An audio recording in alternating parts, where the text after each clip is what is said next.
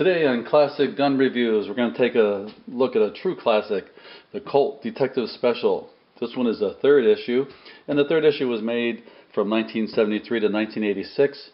And the Detective Special in general started in 1927 and went all the way through to 86.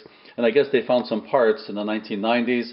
So from 93 to 95, they had the last run of the Detective Special. This is probably a comparable gun to the Smith & Wesson Model 36.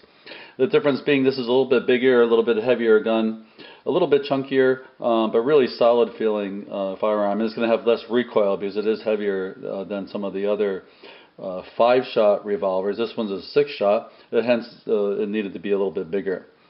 The weight comes in at around 25 ounces the way you see it. It's got the Pachmayr compact grips, highly recommended, very ergonomic.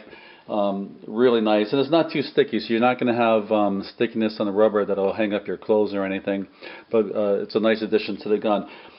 If you put wooden grips on it, that's probably going to lower the weight an ounce, ounce and a half, I noticed, because this dense rubber is fairly heavy. Right now I have my Detective Special sitting among some other EDC items. We have a Luminox watch here, along with an Emerson CQC7, another classic, some other items along with the HKS speed loaders. So these speed loaders here are for the Detective Special, and I have some hollow points in this one here. And over here we have some full metal jackets. So normally if I'm going to carry this gun, I would have hollow points in the gun and another backup of hollow points. And then we'll have some full metal jacket for barrier penetration in case there's someone behind some barriers, for instance, and that might help you out there. So let's move these out of the way. We're going to show the gun that's clear. We always do this, especially with rounds around. There's the 6 cylinder holes. The Colt's revolvers have a cylinder release that goes to the rear, unlike most other revolvers where you would do a push.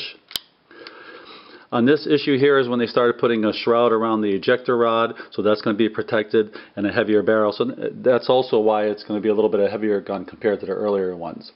While we're here, we can see that the Colt, Rampant Colt right there, logo, which is really nice. And on the barrel over here, we have Detective Spec for Special, 38 Special caliber. And this side we have Colt's Manufacturing Company, Hartford, Connecticut, USA. So I'm just going to go over the features and the specs as we go along. As I mentioned, it's around 25 ounces and 28 ounces loaded, depending on the grains, but it's going to be right around there. So a little bit heavy for a carry revolver, but that's going to help to mitigate some of the recoil on the stouter rounds. Across the top we have a notched rear sight right into the frame, and then we have a ramped front sight.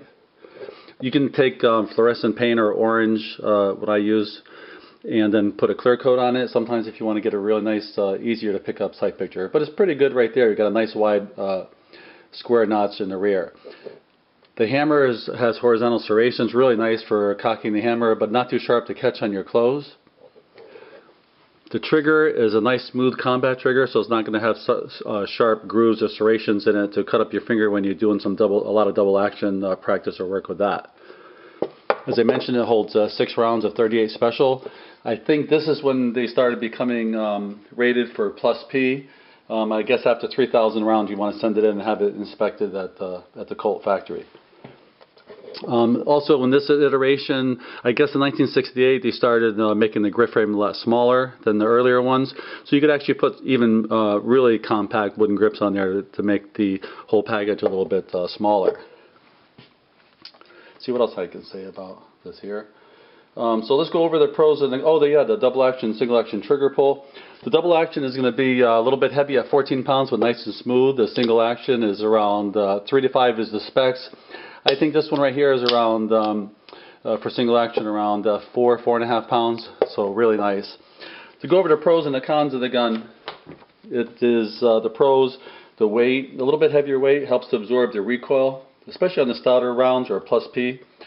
It holds 6 rounds. It's got ergonomic grips. Even some of the wooden grips are really ergonomic as well. It's got a really nice sight picture, and it's a Colt. What else can you say?